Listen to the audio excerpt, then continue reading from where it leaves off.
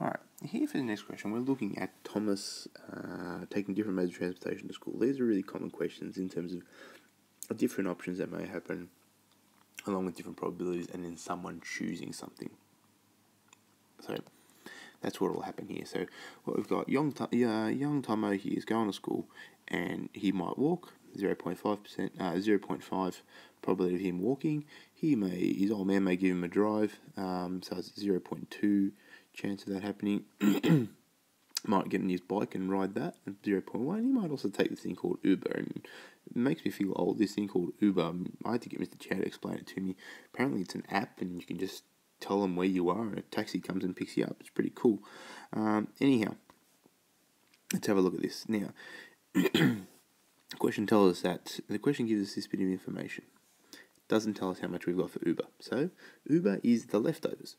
So, 5.2 gives us 0.7, 0.1 gives us 0.8, so this has got to be 0.2, because all their probabilities have to add up to 1. Now, in question 8, it's asking us, what is the probability that he walks 4 times? So that means that he is going to walk. So, if he's walking, it's 0.5 times 0.5 times 0.5 times 0.5. Because it's saying he's going to walk for 4 days. So he walks and walks and walks and walks. We can rewrite that as 0.5 to the power of 4. And we end up with 0.0625. Now, sorry. I just realised I have to apologise if I'm going to cough. I just need to pause it. Anyhow, we're going to jump over to D and then we'll come back to B. For D, it tells us he's 25 days. His old man's going to give him a drive, going to give him a lift to school for 25 days. If that's the case, if we're looking at 25 days, how many days will he actually get a lift? So what we do, this becomes the probability of him getting a lift multiplied by how many days. So that ends up being 5. So of the 25 days, he will get a lift for 5 of those. Okay.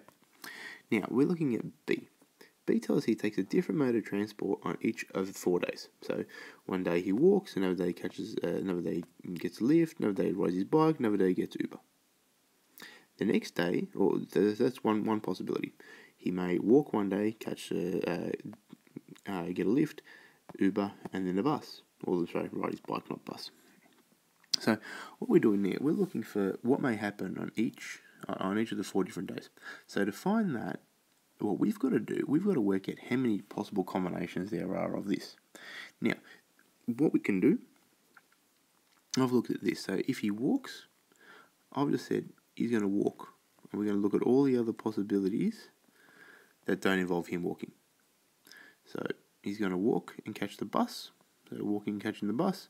And based on that, he'll either, walk and get a lift. He'll either ride his bike or use Uber.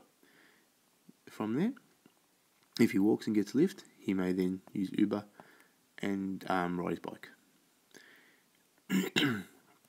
And from there, these 6 are all the possible outcomes if he walks first. So if he walks first on the Monday, Tuesday, Wednesday, Thursday, these are all different options. Now, from there, we've got 6 different results. Now, with all of these, because they're all the same, we can work out a probability of each one of these happening. So for this to happen, it is 0.5 times probability of a car, 0.2 times probability of his bike, 0.1 times the probability of Uber, 0.2. So this ends up being 0.002. Now, where this becomes interesting is that for any of these to happen, it's 0.02. But how many ways can we have this happening in total? Well, here we've got 6. Now, that happens if we've got one of our options one of our 4 options starting off. We'll end up with 6. If we did the same thing, but we had him getting a lift, so if we had C here first, we'd have another 6 possibilities. If we had B, we'd have another 6, and if we had U, we'd have another 6. So as a result, we end up with we end up with these 6 possibilities times 4, because we can have 4 different things in front. So that ends up with 24. So therefore, the probability of different transport each day, I'm going to call it diff, is 24 times 0.002, and we end up with 0.048.